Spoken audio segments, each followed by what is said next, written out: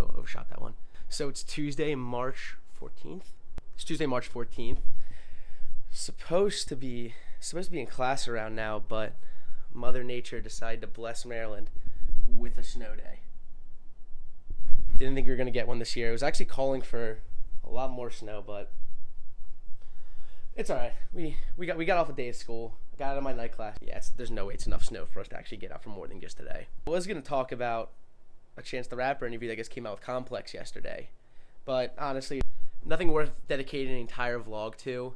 He's talking about selling his next album, which his whole thing has been independent music. Well, it's still going to be independent, but his whole thing has been giving out his music for free to reach the largest audience. But I support him with this. He just donated $1 million to Chicago schools. There's still like $250,000 in debt, but $1 million is an incredible donation from Chance the Rapper, so God bless him. But today we're going to dedicate this vlog to college record setup.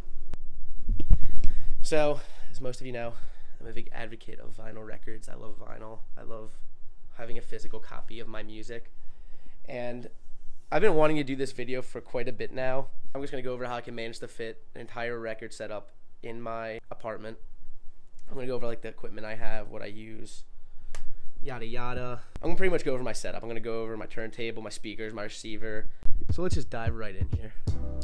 So to start things off, my turntable is U-Turn's Orbit model. It's available at uturnOrbit.com. Fully customizable turntables. You can customize everything from the color to the hardware. Sounds phenomenal. I highly recommend this product. Great starter turntable for anybody looking to get into collecting vinyl. One luxury I did decide to splurge on is the Q lever for the Orbit turntable. This allows you to line up the needle perfectly with the song you're looking for on an album and have it drop smoothly.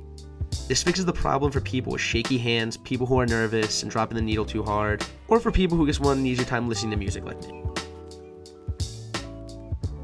My speakers by Pioneer, they're the Andrew Jones designed bookshelf speakers. They are gorgeous, they sound good. They will run for about $130 on Amazon. Very good price for some very good speakers.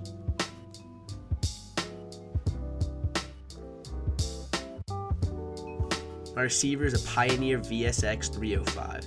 Got it from El Supremo Records in Baltimore for around 50 bucks. And for the quality it was in, it was an absolute steal. It works great. Anything Pioneer is usually a good go-to, and it really gets the job done. Now for my 7 inches and 45s, I just cut out the inserts of a 6-pack beer container, and they all fit in there perfectly. It has a little handle and keeps them all in one place. So that's my college record setup, all my gear I use. Really happy with everything I have here, so if you ever need recommendations, anything I showed here works incredibly. I think the next vlog I'm going to be doing a little giveaway, so stay tuned for that. If you're not subscribed, subscribe if you're feeling it. There's a little button down there, just click it if you're feeling it. Don't feel pressured. But if you're not feeling pressured,